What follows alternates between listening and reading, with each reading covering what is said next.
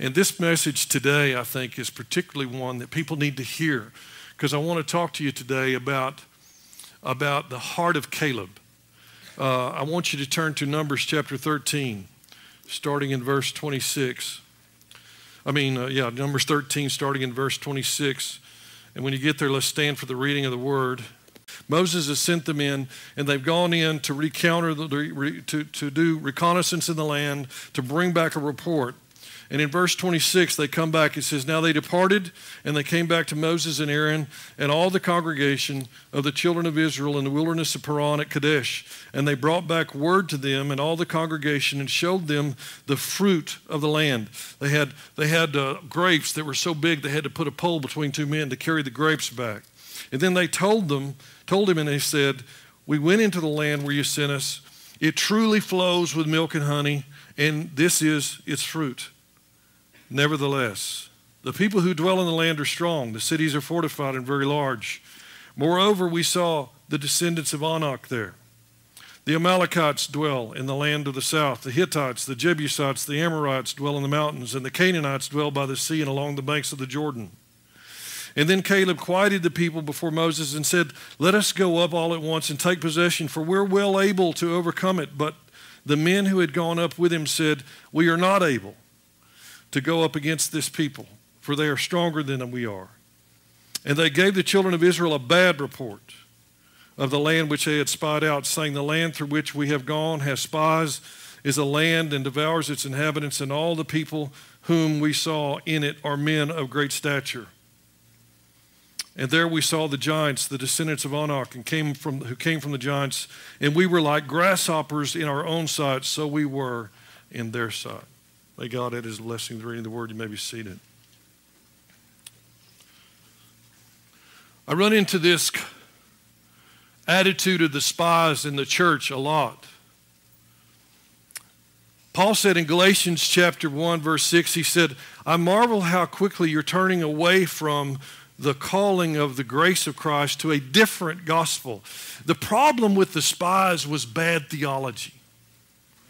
The problem in the church in America today is bad theology. You see, the problem is that people are expecting everything to be bliss when they come into the kingdom. I want to remind you of some things that Jesus said about the time that you're living in. In Matthew 24, he said there'll be wars and rumors of wars. Currently, there are only 11 nations in the whole world that are not involved in some sort of a conflict. He said there'll be earthquakes in various places, Oklahoma of all places. There have been more earthquakes in Oklahoma this past year than ever before in the history since they have been keeping a record of such things. Famines and pestilences. The World Health Organization says the Ebola outbreak is beyond containment. It's just a question of time before it comes to the shores of every major nation on the earth. Jesus said there would be famines and pestilences. He said, "You'll be persecuted for my name's sake by all the nations." They did recently a report that said Christians are the most persecuted religious group on the face of the earth today. Sounds like fun, doesn't it? Jesus said it's coming, it's promised. So we're living in a time where if you pay any attention to what's going on in the world, it can be very unsettling, except for the fact that Jesus said, you will see these times, but he says those that overcome, those that persevere to the end, those are going to be saved. He said lawlessness will abound and the love of many will grow cold. Bad theology is the reason the hearts of many in the church are growing cold. Theology doesn't mean anything but the study of God and who he is and what our relationship should be like with him. Even an atheist has a theology as poorly thought out as it is. Everybody has some sort of a theology, some sort of an opinion of who God is and what he intends to do in our lives and on the earth. The modern day Laodicean church has the same theology as the spies in Canaan. They see God as Santa Claus. They see the covenant as a Christmas package. They see Jesus as a really nice guy that was really sweet and loved everybody, not as a revolutionary who came to start a war. They are not prepared to fight in a war, and as minute the giants manifest, you know what they do? Because they're not prepared, because they have no confidence in the anointing, they run. They run. This is exactly what the problem was with the spies. You know, when Jesus taught in Luke chapter 18 about the woman with the issue of justice, she went to the judge, the unjust judge, and she petitioned him over and over and over again. And he says, the judge finally relented and he gave her her request because of her persistence. And he said, how much more will God also give you your request if you'll just be persistent? How much more quickly will he act? And then he adds an interesting comment at the end of that. He says, when I return, will I find faith on the earth? The answer is, it's really questionable.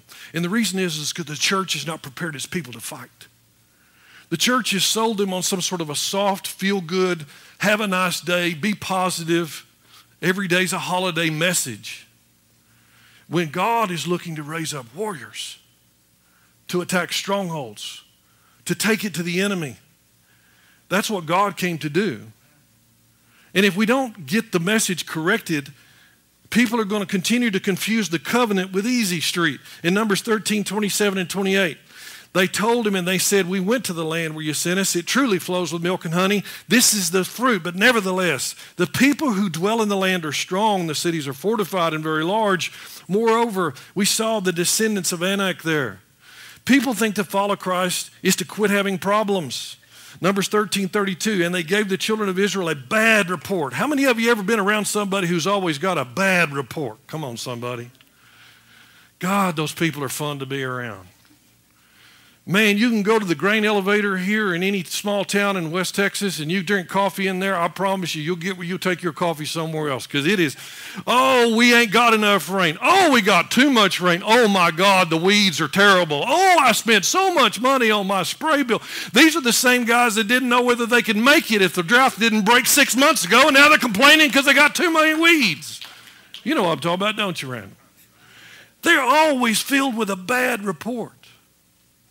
Bill and his family and Roger, they've had to stand and say, you know what? Yeah, but God. I love what he said. You know what? It's dry, but yeah, but God. Yeah, I planted this Milo and it's curled up and it looks like it's deader than a doornail, but that's not what you said, God. They've had to take a stand on the word of God in spite of what they see, and they've had to speak that instead of a bad report. The issue with the spies, the issue in Jericho was the first test for the next generation. The first test when they crossed into the promised land. The first test was, can you keep your mouth shut? Because your ancestors went on and on murmuring and complaining and questioning God until it brought them under a curse. Joshua says, shut your mouth. It's going to scare the dew out of you when you see the giants, when you see those walls, and you see how fortified they are, and you see those chariots racing across the top, and you see how this city looks impenetrable to the natural eye. Keep your mouth closed. God says, I've given it into your hands. And when the time comes, you shout a shout of praise, and you'll see those. When they did, those walls came falling down. They passed the test. They quit murmuring and complaining and started believing God. Come on, somebody. There's somebody in here, and you just need to quit murmuring and complaining and just start believing God. Believing the word that he gave you.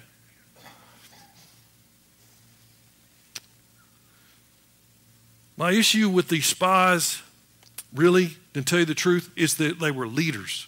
Listen, a congregation will get scared and break and run for the brush real easy. They're supposed to have leaders who have confidence in what God's doing, who understand what God's doing, who have an anointing or speaking prophetically what God's doing, are not moved by the circumstance, and the people begin to get faith based on, it says in Hebrews chapter 13, and those that lead you in their faith follow, watch them diligently and see how they overcome by faith, and therefore you follow them because there's times when your faith is going to be weak, and you're going to have to follow in their faith. But these leaders betrayed God and they betrayed the people because they came and they spread a bad report. They stirred up a lot of controversy. And the next thing you know, there was only two of them, Joshua and Caleb. They were the only two that said, we can do this. I know of no other way. I know of no other way to produce a disciple that doesn't rely heavily on the trials of the wilderness. If you think you're going to follow Jesus and not face issues or circumstances or betrayal or pain or loss, you just don't understand what he's calling you to do. To make a real disciple, you got to have trials. James chapter 1, verses 2 through 5. Consider it pure joy when you fall into various trials, because it'll bring about the perfecting of your faith and the perfecting of your patience. And when your patience has become totally perfected, you shall lack nothing. When you get where you can wait on God, come on somebody. When you get where you can wait on God and you can believe the word when there ain't no evidence. That Milo field down there, I'm like Bill, I would drive by there and I'd go, oh my God.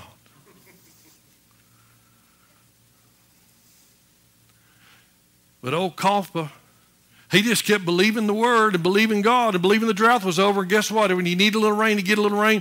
Them old heads that had shriveled up, or those plants that were starting to shrivel up, got a little rain. Next thing you know, they're starting to bring it. That's a miracle crop. You know what that crop is right there on the corner you have to drive by every day. So you can look at it and say, but God, I'm not going to believe what I see. I'm going to believe the word of God, because this crop is a miracle crop. And my life is going to bring miracle fruitfulness, not because of my circumstance, but in spite of my circumstance, because I'm going to believe the word. In spite of what I see, I'm going to believe the word. The trial that I go through is training me how to operate in faith.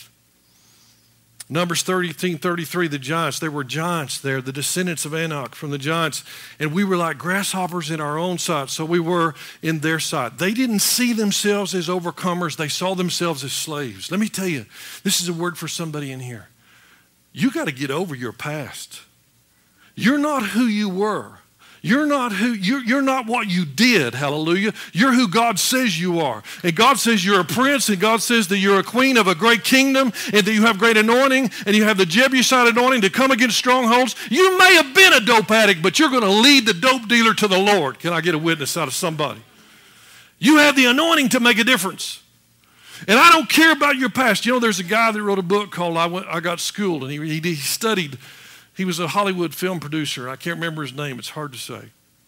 And he studied these school systems that really work, these accelerated learning deals that are really bringing kids out of poverty and bringing them into college, and they're going on and scoring perfect SATs and doing all this stuff, and they're coming from the slums and the ghettos of American cities.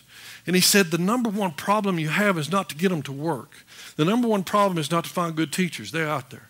The number one problem is you've got to tell them every single day that you're not your past, that you can break out of this stronghold, that you can be somebody. You don't have to go home and look at the slum you're living in and say, this is as good as it's going to get for me. You got to break that. Every day we have to come against that thought process. Every day we got to get them to quit seeing themselves as slaves and start to see them as sons. He didn't say that, I'm using that. We got to break that concept of my past is not who I am. They couldn't see themselves as conquerors. They saw themselves as still slaves. And when the giants manifest, they got scared and they run. But Numbers 14:24, my servant Caleb, because he had a different spirit in him, and he followed me fully, I'll bring him into the land where he went, and his descendants shall inherit it. Let me tell you, Caleb unleashed a generational blessing in his family. And he was a descendant of slaves just like everybody else. But he knew that wasn't God's plan for his life. The name Caleb is pronounced Kalav in Hebrew. It's a compound word. K means all, and Lav means heart. Caleb was all heart with God. He was all in. No compromise.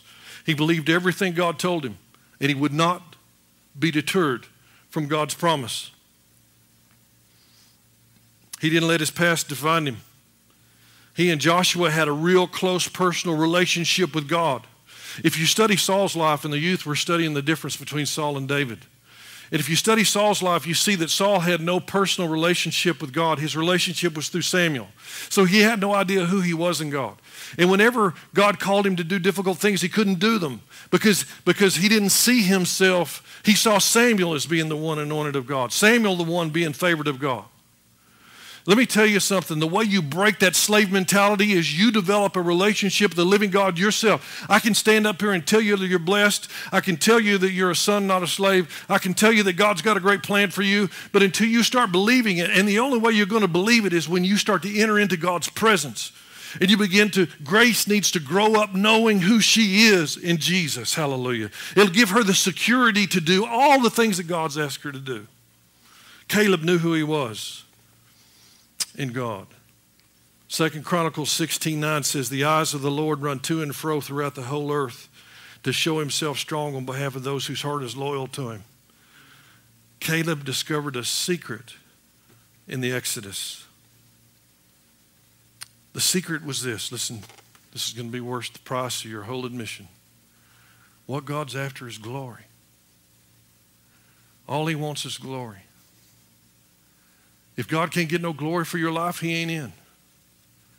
But if you'll give God glory and you'll give him everything and say, you know what, my life's a mess, but God fixed it. I got this good job because I got the favor of God. God healed my marriage because we gave it to him, not because we read books, and because we gave it to him. And if God can get glory from whatever you're doing, there's no limit to where you can go in God. Can I get a witness out of somebody? It says in Acts chapter 12 that Herod wanted glory. He wanted to compete with God for glory. And it says that God struck him because he wouldn't give God glory. And he died, and worms inhabited his body. God is saying to you, to doctors, he's saying to ministers, he's saying to lawyers, he's saying to everybody in the world, he's saying, I won't compete with you for glory. I've seen ministers try to compete with God for glory, and I'm telling you that anointing don't last very long. Come on, somebody. If you're sick, you know what? Doctors are wonderful. I'm glad you got a good one.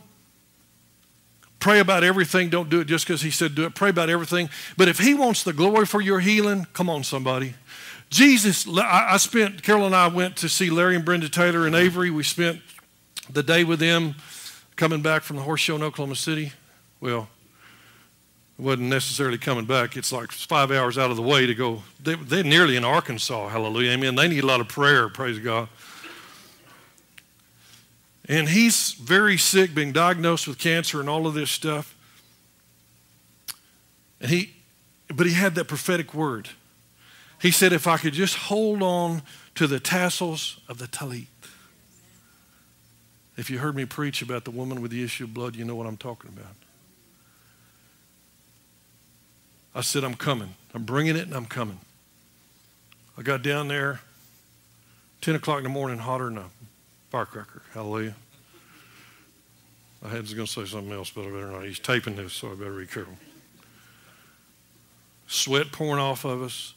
On his front back porch, I said, I'm not Jesus, I'm just his representative, but this is his talit. And the word says that there's healing in the hem of this garment. That woman said, if I can just touch the kanaf, the Hebrew word is kanaf. She understood prophecy. She was a biblical scholar. She knew that Malachi chapter 4 verse 2 said, the son will come and there's healing in his wings. And the word there for wings is kanaf. It means the hem of his talit, which was the prayer shawl. I came, I put it on. He grabbed a hold of it. I prayed for him, and as hot as it was, it got a lot hotter. Hallelujah. You could feel the power of God. You know why? Because he made a confession about the prophetic word and said, if I just do what God said to do, I will be healed. And you could feel the Spirit of God beginning to flow into him. Come on, somebody. He decided he was going to take a hold of a prophetic word, and he was going to use it like a round rock in a sling to slay the giant of cancer. He was going to take a stand on God's word and not be moved by what people said and not be moved by what the doctors said. Oh, how is he? Oh, he's bad. Oh, you know what? He said, I'm healed in Jesus' name. It was a touching moment when a man who's struggling for his life decided to take a stand on the word of God. It was a Caleb moment. He became all in with God, all heart for God at that moment. We're going to take an offering up for him at the end of the service because they've got real needs. They're in a real struggle. But I believe that the minute he decided to make an agreement with the word of God and not with what he sees, I believe that a miracle was unleashed in his body. Caleb discovered something about God, that all he wanted was glory. If you want to turn to Exodus chapter 14, I want to show you something. This is going to change your life if you'll get this. It changed Caleb's life. And you know the Exodus, Moses was sent in to get the people and bring them out of Egypt and bring them to the promised land. God sent him out there. Caleb and Joshua. Joshua was Moses' assistant. Caleb was of the tribe of Judah, the leader of the tribe of Judah. He gathered them up. You know what they all went through to get turned loose, but Pharaoh turned them loose finally after the Passover when all the firstborn of Egypt died. Pharaoh said, get out of here. Get your people and get out of here. But God wasn't done yet. God wasn't done getting glory. And this is what God told Moses in Exodus 14, verse 1. And now the Lord spoke to Moses, and he said, speak to the children of Israel that they turn and camp before Pi-hahiroth, between Migdol and the sea, opposite Baal-zephon. You shall camp before it by the sea. For Pharaoh will say to the children of Israel, they are bewildered by the land, the wilderness is closed in on them, and then I will harden Pharaoh's heart so that he will pursue them, and I'll gain honor over Pharaoh. So let me read that again. I'll gain glory over Pharaoh and over all his army, that the Egyptians may know that I'm the Lord, and that they did so. And they did so. Now it was told the king of Egypt that the people had fled, and the heart of the Pharaoh and his servants were turned against the people, and they said, why have we done this? Let's go and attack them. So God is saying to this, and Caleb's eyes got about this big when Moses said, we're going to go and we're going to encamp at Migdol. Migdol is a peninsula that goes into the Red Sea. It's militarily impossible to defend. When you go to Migdol and you set up camp, you're telling the enemy, I'm just stupid, or I'm lost. One of the two. God said, I'm going to come into Pharaoh's heart and convince him that you're wandering around in the wilderness, and he will attack you. And he'll attack you, you know why? Because I'm fixing to get me some glory. Now you just do what I say. Caleb is going looking at Moses going, man, are you sure? I'm sure. This is what God said to do. How many of you got your back against the sea this morning? How many of you did everything God said to do, and it looks like the enemy is closing in somebody? Come on. How many of you have tried to be obedient to the Word of God, have tried to do exactly what the Lord said to do, and the enemy is just getting closer? I'm here to tell you what Caleb learned. Caleb learned that God will use his people as a trap. And if it will draw the devil out, he will close the trap on him so that he can get some glory, and only he can get the glory. Come on, somebody. Not Moses. Moses couldn't take no glory for being a brilliant military commander because he did something stupid. He encamped his people out on an indefensible position. But that's the very thing that God, how many of you done something stupid? I'm telling you, God will use the thing that you've done to draw the enemy out so he can close the trap on him, so he can get glory. He said, I'm not done with Pharaoh yet. Of all the 10 plagues that he did in Egypt, all of them, God said, I ain't got enough glory yet. Wait till I drown his army. That's the God that I serve. Jesus said, I didn't bring you peace, I brought you a sword. Then he goes on and he says, I am peace. How do you reconcile that?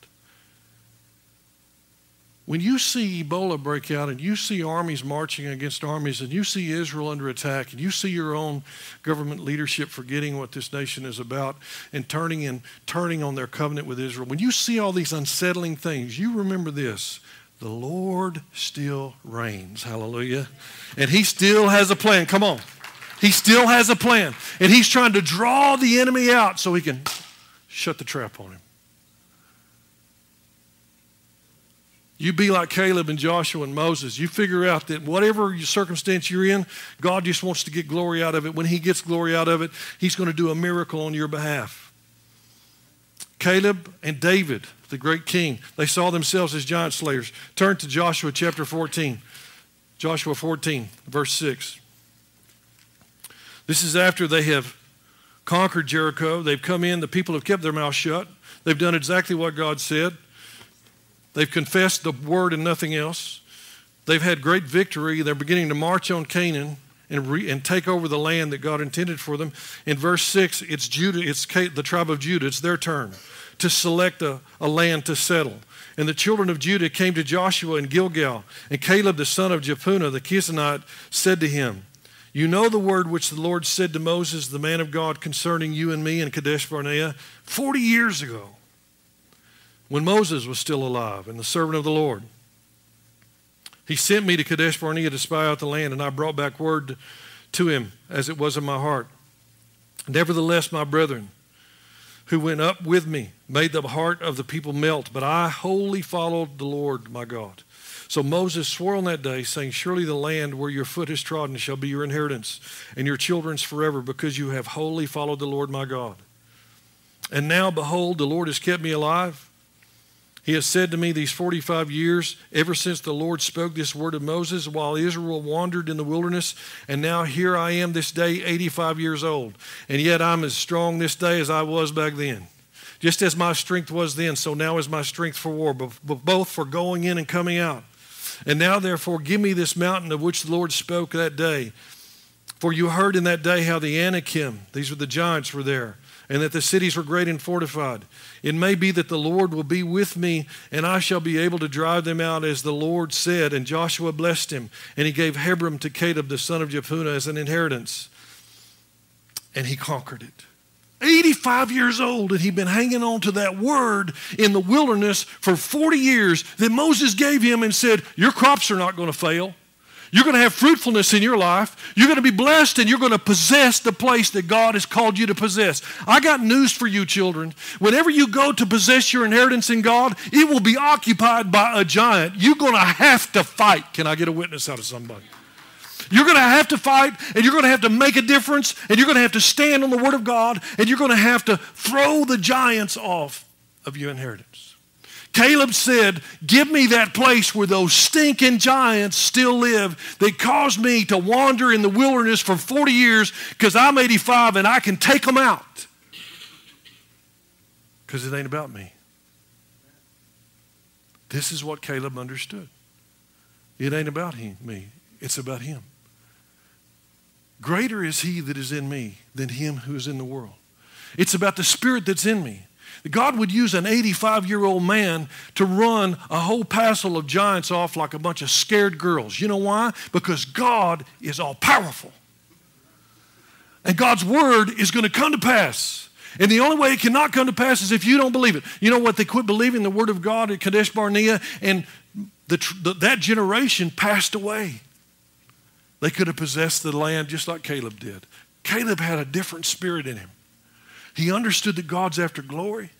He understood that it's not about the power that's in him, in his flesh, but it's the spiritual power, the Spirit of God working through him, and that the battle is the Lord's.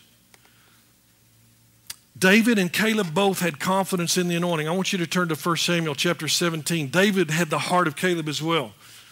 1 Samuel chapter 17. David's about to go against Goliath, the great giant who was an ancestor of these people that Caleb ran out of Hebron and settled generations before. They're still around. Guess what, folks? The giants are still around. How many of you believe the giants are still around today? Come on, can I get a witness out of somebody?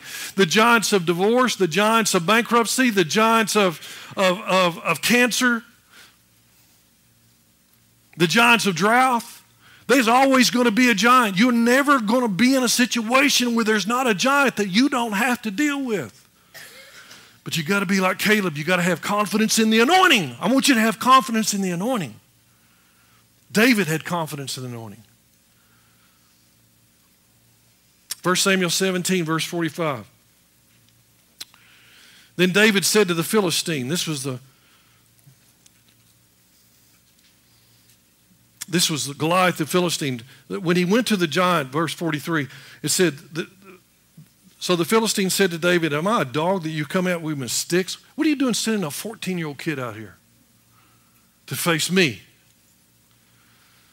And the Philistine cursed David by his gods. And the Philistine said to David, come to me, and I'll give your flesh to the birds of the air and the beasts of the field. And then David said to the Philistine, you come with me with sword and with spear and with javelin, but I come to you in the name of the Lord, the God of the armies of Israel, whom you have defied. This day the Lord will deliver you into my hand, and I will strike you and take your head from you. And this day I will give the carcasses of the camp of the Philistines to the birds of the air and the wild beasts of the earth, that all the earth may know that there is a God in Israel. He didn't have confidence in him. He had confidence in the anointing. Then all this assembly shall know that the Lord doesn't save with sword or spear. For the battle, listen to me, the battle is the Lord's. It ain't your battle. The battle is the Lord's. Who will save you from bankruptcy, from drought? If the Lord gets glory for your farming, the Lord will save you because the battle is His. And He will give you into our hands. And so when the Philistine came near David, he hit him between the eyes with a stone out of a sling and buried that stone. And when he fell, when that 9-foot giant fell, he bounced and dust came up. And a 14-year-old kid grabbed him and grabbed this sword that was bigger than he was and whacked his head off and held it up to the armies of Israel and said, I have confidence in the anointing of God, that God will bring my enemies into my hand. And they routed the Philistines night and day and ran them completely out of the country. They were scared. This is what leaders ought to do. They were scared and huddled up in the brush. And when David laid that guy out and whacked his head off, they came out of there fired up. This is what I want to see the leaders of God's church do, is get fired up and say, you don't have to accept it like it is. You can change it because you have the anointing of God. You should have the confidence in the anointing. You want to have confidence in the anointing of God. It's not about you. Is He getting glory from your life? If you're giving Him glory, there's no level that He won't go to do a miracle in your life. When your inner life is strong and you see the giants as opportunities of God to get glory instead of something to be afraid of, that's when you begin to make progress. Amen? But the weapons of the new covenant, man, we got to check them out. Because we don't fight in the flesh anymore. 2 Corinthians 10:3-4 says we walk in the flesh, but we don't war according to the flesh. Our weapons of our warfare are not carnal. Our warfare tactics have changed radically with the new covenant. We're not in the flesh. The enemy has authority in the flesh. You can't fight your battles in the flesh. You got to fight your battles in the Spirit. What does that mean, Guy? That means fasting. That means prayer. That means speaking the word. It means binding and loosing. It means waiting. Isaiah 40:31, but those who wait on the Lord shall be renewed in their strength. Thou shalt run and not grow weary, walk and not grow faint. They shall be lifted up on wings as eagles. Fight the battle in the spirit realm. Another is praise. I'm going to talk to you a little bit about that when we get to the end. Our weapons are for ferreting out spiritual strongholds. 2 Corinthians 10:4-5. Our weapons are mighty in God for pulling down strongholds, casting down arguments, and every high thing that exalts itself against the knowledge of God, bringing every thought and making it captive to the obedience of Christ. Our weapons are for doing away with the enemy, and the only way you can do away with an enemy is attack his stronghold, the stronghold of addiction, pornography, poverty, religion, the stronghold of religion. I ain't about religion. I'm about the spiritual life. Hallelujah. Come on. I'm about walking in the power and the anointing of the Holy Ghost, just like Caleb did. It's not about what I've done. I can't go out and do something to earn favor with God. I just have to receive that favor and be obedient to what He called me to do. And you know what will happen? I'll possess the promise if I do that. You got the Jebusite anointing. You need to remember that. The prophet spoke over you. You can take out strongholds that previous generations have not been able to because you have a special anointing to make a difference. A word in due season from the prophet, and I want to close with this. 2 Chronicles 20:20 says, believe the word and you'll be established. Believe the prophet and you'll prosper. Well, here's what the prophet said. Chuck Pierce, this is his word for this season that you're entering into. August the 13th, he said this. He put this out on the wire. He said, I heard the Lord say, confrontation of the enemy is at hand. You must be filled with praise to enter into the conflict ahead. Let me read that again. You must be filled with praise to enter into the conflict ahead. Do you remember when Peter got thrown in jail and they prayed and he got turned loose? But later, Paul got thrown in jail, him and Silas, and in the middle of the night, they started praising the Lord. And they began singing, and all the other prisoners began to sing. You know what happened? God sent an earthquake and destroyed the jail. Come on, somebody. If you're going to win this conflict, you've got to have a heart that's committed and filled with praise. War is stirring in your midst, the prophet said. War is rising. Unless I rise and inhabit your praises, God says, you will not be able to praise in the midst of the conflict ahead. I'm calling you to a place, and I'm going before you so that I am waiting to give you the victory. I'll establish myself in your midst. When your conflicts arise, praise me, and I will assure you the victory in these wars ahead. God is saying that in this season that you're entering into, that the one weapon that's going to be most effective is your praise. I don't sing very good. I don't care how good you sing. Praise Him. However you got to do it, praise Him. This is what it says in Psalms. It says the Lord inhabits the praises of His people. You need to draw. David figured this out in the sheepfold. The way you draw God is you praise Him. When you begin to praise Him, God begins to come into your situation. He comes into your midst. The prophet Chuck Pierce says, in this season, you need to lift up a sacrifice of praise. And when you do that, God is going to begin moving in your behalf. You're entering into a battle. You got to become skilled with the weapons. Our weapons are not flesh. Our weapons are spiritual, and they're for ferreting out strongholds. And what you need to do is attack the stronghold with praise. Come on, somebody. But what you don't do is you don't retreat. You say what David said. God is well able. The battle is the Lord's. It's not mine. You got to have the heart of Caleb in this season. And Chuck Pierce was at Zion in Amarillo earlier this year, and he said the very same thing. He said, you're entering into a season where you're going to get generational breakthroughs. You're going to get breakthroughs that you've had generations contending for in your family line, and you're going to get those breakthroughs, but you know what? You're going to have to get tough. You're going to have to get mentally tough. You're going to have to quit the, have a nice day, be positive. That's all good. But you're going to have to fight the fight of faith, and you're going to have to use your weapons. You're going to have to speak to that Milo. You're going to have to say things. You're going to have to stand on a prophetic word. You're going to have to be ready to slay the giant because he's coming. And when you see him, you better not run. You better find you a good round stone and start slinging that baby around. And you better say, that sucker is too big to miss. I'm fixing to show you something. I'm fixing to show you God's favor on those that are totally loyal to Him. Because God is good. And you begin to praise Him and see if you don't get the breakthrough. Because God wants glory. God is after one thing. He's just after glory.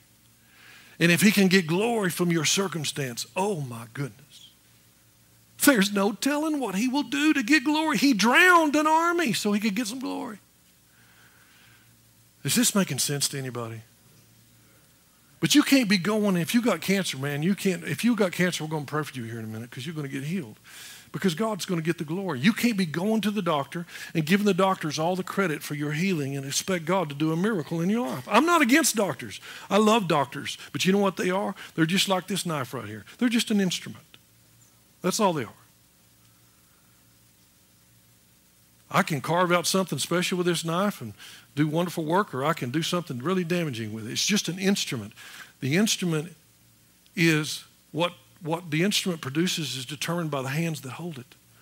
And God is the one who's the healer. God is the one that will get your business to that place in the vision that you have, where you got all them kids working and all of that wonderful. And you just fish all the time. You just fish, and the kids take care of everything and just mail checks to the mountains. And that's my vision. That's not yours. I'm sorry. If you got a vision in your life, you know how it's going to come to pass? It's going to come to pass because you believe the prophetic word and you won't be shaken off of it. Hallelujah. We're entering into a season, folks. We're entering into a season where you're going to have to praise Him. Now, there are 7 keys to the heart, a heart like Caleb. And I didn't print this out because I want you to write it down. I'm a tactile learner. I got to learn by writing. So maybe some of you are. So I want you to jot these down. I'll be brief with them, but I'm going to give you a short explanation for every one of them. There are 7 keys in this season to you having the heart of Caleb that you're going to need to go in and possess the promise. Number 1, you got to remember the covenant is not about an absence of challenges. The covenant is not about the absence of challenges. It's about having victory over the challenges. And I want you to quit using the word problems. I have people call me all the time, and they say, Pastor, I've got a problem. No, you don't. You have an opportunity for God to get some glory. That's what you have. Come on, somebody. Now, if everything was perfect with you and you had all your bills paid and there wasn't no health challenges and everybody was healthy and the kids were smart and they were all, becoming lawyers, they weren't never getting in trouble over nothing and everything, how can God possibly get any glory out of you? Come on, somebody. You got to have a mess. You got to have a crop in the field that's dying that God can touch and resurrect so he can get some glory. How many of you got some crops in the field that are dying? I got good news for you today. God's about to do a miracle if you'll figure out a way he can get some glory. It's not about not having challenges. It's about having victory over the challenges. The word for problem, we're not using problems anymore. We're using opportunity or we're using challenges. The opportunity is for God to get glory. The second thing that you need to understand is you got to know who you are in Christ. Look, you can't live off my faith. Saul tried to live on Samuel's faith and it didn't get him anywhere. Bill's got 3 boys that are doing awesome. God is really opening doors for them. But they have to cultivate their own relationship with God. I've got my kids, and I pray for my kids sometimes because they got a lot of things going on, and they're having a lot of success doing a lot of things, all that kind of thing. And I just want them, they're in a horse show. My kids are at a horse show in Fort Worth right today. I think my grandson won second by 2 points. He needs to be second more. That keeps him highly motivated. Hallelujah. And I think he got beat by that girl I told you about too. So that's that really keeps him motivated. Amen. But my point is that I told him, I said, you be sure God's getting glory from what you're doing. Know who you are in Christ, and he's doing what God has called him to do. What has God called you to do? Do you know because you know what God has called you to do? He's called Brother Randall to farm. I can already tell you that. He's not called Brother Randall to preach. But Brother Randall has got a guy at work for him that needs to hear the word of God. Guess what? There's an opportunity for Randall to make a difference. Right there on that tractor. Amen? He ain't calling everybody to preach. What has he called you to do? What's your vision? Know who you are in Christ. That way when the giant pops up, you won't run. You'll start looking for a good rock. Number 3. See your circumstance as an opportunity for God to get glory. I said that already. And then manage it accordingly. So I'm in a circumstance here that's bad, it's difficult, and I've got real adversity. But what I want to do is I want to make sure that God is always positioned to get the glory out of it. Go camp at Migdal. Put yourself in a vulnerable, if God calls you to put yourself in a vulnerable position, trust God. Come on, somebody. Don't do that just because you want to test God. Do it because God said to do it. But manage it to where God can get the glory. Number 4, remember this, it's not about you. It's not about you. It's not about your ability, your good looks. Thank God it's not about our good looks. Hallelujah. Oh, I didn't mean to be looking at you, Jesse, when I said that. Amen. But it's not about our charisma. It's not about our personality. It's not about our ability. It's about our faith in the Word. 1 John 4:4, greater is he that's in me than he that is in the world. You need to remember that. Caleb knew that. Number 5, cultivate your self-image as a giant slayer. Begin to see yourself tackling things that you've been afraid of in the past. I want to tell you this about fear. Really, this is really true. If you step into your fear, you'll find it'll evaporate. The thing you're most afraid of, just square up with it and face it just the way David faced the giant, the way Caleb faced the giants. You know what'll happen? You'll find it'll just dissipate. It's gone. Figure out what your fears are. Step into them with faith. Amen. Cultivate your image as a giant slayer. Philippians 4:13, I can do all things through Christ Jesus who strengthens me. Have confidence in the anointing, church. Have confidence in the anointing, not in your ability, but in the anointing of God that's on you. Number 6, stay out of the flesh and learn to use your spiritual weapons. Fight the battle the way God said to fight it, not in the flesh. Number 7, Understand that in this season, praise is your greatest weapon because it draws the presence of God. Now, I've given you the equipment. I've given you what you need now to be successful, to slay your giant. And everybody in here has got one. If you haven't got one, God will provide you for one. Because He'll provide your needs, and you need a giant. You need something. Go back to Judges chapter 6. It says that Israel, after Joshua, knew no enemies, so God raised them up some because they were getting soft. You need a giant. You need something to build your faith. You need something that you can conquer in the name of Jesus to get you stronger and stronger and stronger. So if you don't have a giant, get ready. You're fixing to get one. Now, when you get that giant, what I want you to do is I want you to remember in this season, the prophet says your number one weapon is praise. Your number one weapon is praise. He inhabits the praises of His people. So what I want us to do, and the way I want us to end this service, is I want us to leave here praising God. We all got something we're struggling with. You know what? Let's praise Him in the midst of our struggle. And if we'll do that, the prophet said, He will go before us and wait on us. How would you like to start the race and get to the finish line and find God standing there waiting on you? And He's already taken care of it. He's already run the giants out of town. All you got to do is show God that you believe Him and that you're going to follow Him and you're going to trust Him. And you're going to praise Him in the process. Hallelujah. Bill's going to come, and he's going to lead us in some praise. Now, if you don't have any problems, you're dismissed. You can go on home. That's what I thought. And we can all talk about how totally deceived you are. Hallelujah, amen. But if you want victory over your problems, we're going to enter into a time of praise right now where we lift our heart to God. And I know some of you guys don't like to sing. The dogs howl when you sing. I don't care. Let the dogs howl, and there are plenty of them around here. They howl all the time anyway. Praise God. I just want you to lift your heart to the Lord. I want you to be thankful. I want you to be thankful that God has given you the victory. The battle's not yours, it's the Lord's. And if you've got a health issue, or if you have a financial issue or a relationship issue, guess what? As soon as you turn it loose and say, God, it's not mine, it's yours, guess what happens? Sea parts. The enemy gets drowned. He gets the glory. And you get the victory.